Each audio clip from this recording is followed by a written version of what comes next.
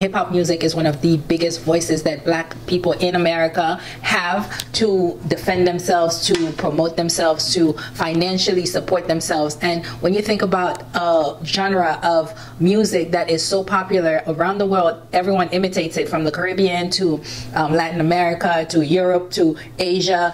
You will find Black American influence everywhere, right? And when you think about the genre of music being colonized not only by white people, rich white people who own the labels, who only allow them to promote violence, anti-blackness, self-hate, artists like Kendrick Lamar are so far and few in between that they are so necessary for the culture. And there are plenty of Kendrick Lamars that we've never heard of because of the way the system is designed to only promote negativity and negative stereotypes about Black people, to reinforce the stereotype threat towards Black people, not just in America and worldwide, therefore keeping Black people always oppressed and negative, having negative views about themselves. Not only do we as Black people have negative views about ourselves, we also have negative views about other people have negative views about us, right? We have Black people outside of America who do not live this reality of every day dealing with BS and literally going to work and dealing with macro aggression, literally walking down the street and being, looked at wrongly, going to a store and being self-conscious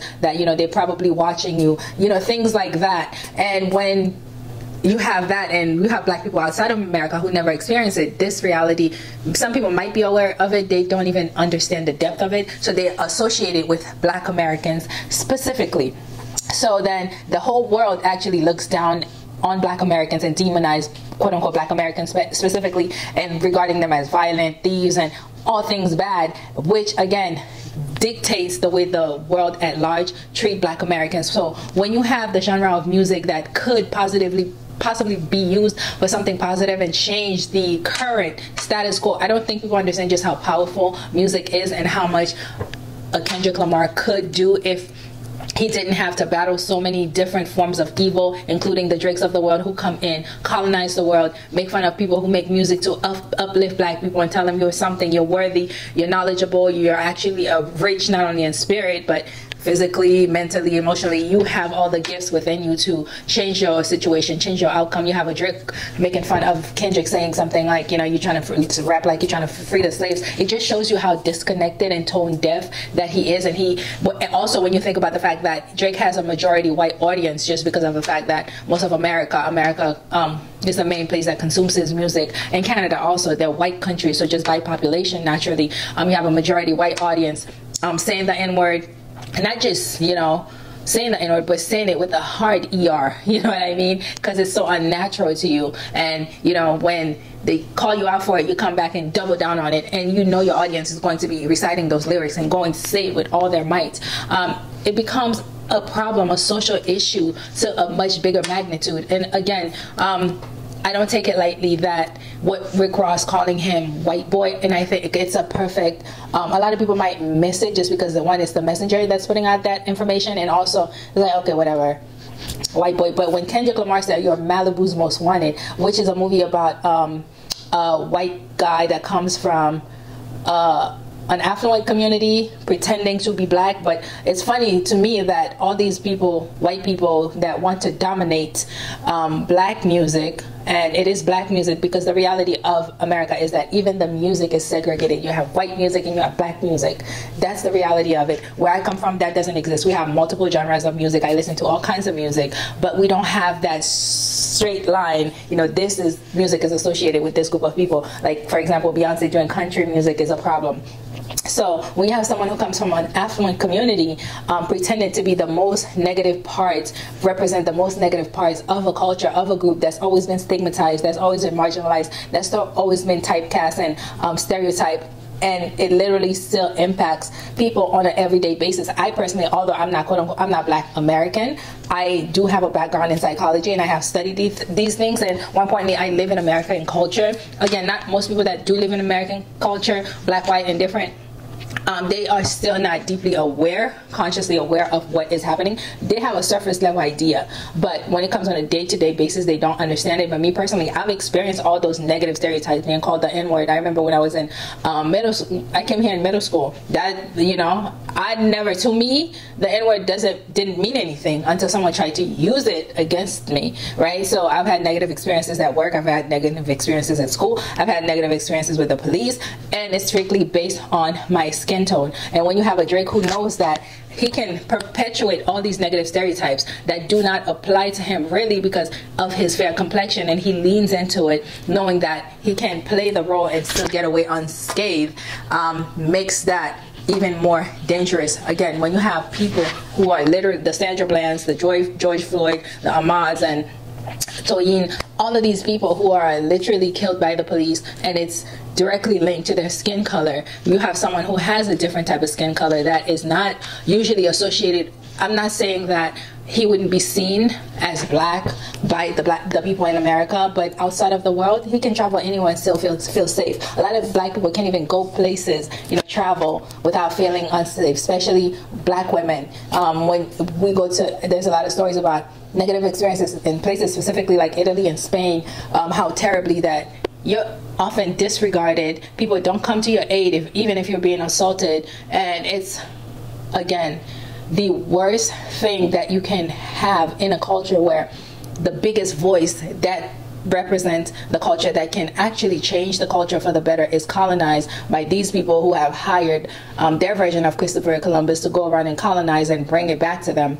Now they own it. They own a lot of people's masters. They own a lot of people's music, but they encourage anti-violence in the music so much, and it doesn't stay in the music, right? It oftentimes falls into the real lives of people. So many young black people have been killed, and I can tell you, again, I'm Haitian, a lot of quote-unquote gangsters, you know, wannabe gangsters, have watched this kind of music, have modeled after this behavior where they're literally slaughtering innocent people in the street, children, shooting up schools, you know, and it's just, there are real life consequences for these things that happen on a daily basis that Drake doesn't deal with and doesn't care that he doesn't deal with it, and actually takes advantage of that. As I mentioned, a lot of people were mentioned in that song, but the only person that responded was Drake, because he has an imposter syndrome. Deep down, he knows that he does not belong. He's not from the community. He doesn't look like most people. I'm not saying that there aren't light-skinned black people with that type of hair texture, but for the most part, Drake himself knows he's playing the character. He's in a role. So the only reason why he felt the need to even come and so adamantly defend himself and kill that noise, you know, I'm not even going to let him play with me, because first of all, he looks down on black people. He's just some little N-word in his mind. First of all, I'm not going to let that little black person, you know, come for me and my character. And so I want to kill that noise before it gets any bigger, and it really did backfire on him. Even the people that he would pass on his legacy to, he doesn't know anything about black culture to teach them to carry on a torch that would continue to uplift and solidify black people's place within American culture. And you have a Canadian man who has come to America, Canadian biracial man raised by a white Jewish mother, who has come to America and has taken the biggest voice of black American culture and says, I'm the representative for these people, and I am what these type of people look like. And it's all the terrible things that he adopts, and it's all the most horrific, vile language and behaviors, most outrageous behaviors that he displays for the world to see, the entire world to see. America is global. That's what it is, right? Especially music. Music is global. But the thing is, you can lean into the culture while being yourself. There are plenty of biracial people in all genres of music who don't get hit for it. And there are plenty of black men, darker skinned men, who do rap, who do put out their albums and rap music, but they are still in stable relationships. They are not overtly, again, we can get into the content of hip-hop music overall. Me personally, there's a lot of things wrong with the music. You know, it's really anti-black men, anti-black women. It promotes violence. There's a lot of that. I'm not negating that. That's a conversation for a different video. But for this specific video, it's like, it's okay for you to be a guy. Oh, I'm a guy from Canada, and I just happen to be a good rapper. I make good music, and the people enjoy it and they bop to it. And this is what I dress like. This is what I look like. This is what I sound like. And it's fine. Like, Drake is the perfect example of what happens when a corny loser gets money. You know, the nerd that was in school, starts making money and think, oh, I can do this, I can do that. And then when you have people who are invested financially into them, protecting them, they start feeling invincible. They start feeling like they can't do it, nothing can happen to me until something happens to them, which is what he's saying. He was so arrogant, even up to now, honestly. He's still arrogant, posting meme, posting quotes, posting movie, you know, scenes, and it's like he still doesn't get it. And I don't think he ever will until he's in, like, under the jail. They've begun, a lot of things are starting to come out that we weren't privy to, and some we were privy to. But I think that's just what happens when a corny loser gets money. And when, you know, and I think Kendrick Lamar was the perfect person to be able to execute this, of saying, hey, I'm telling you, a lot of people have, for years I've been telling you guys, Drake is not who he says he is. And, you know, it's like, okay, fine, we know he rap. I'm one of the people who don't think you have to write your raps, okay? I don't believe that if you didn't write it, it's not a good. If it's a bop, it's a bop. But now I can see and understand more. Because Kendrick has given more clarity as to what it means to be a good rap artist. Not just a good rap artist. I think he's a good artist overall.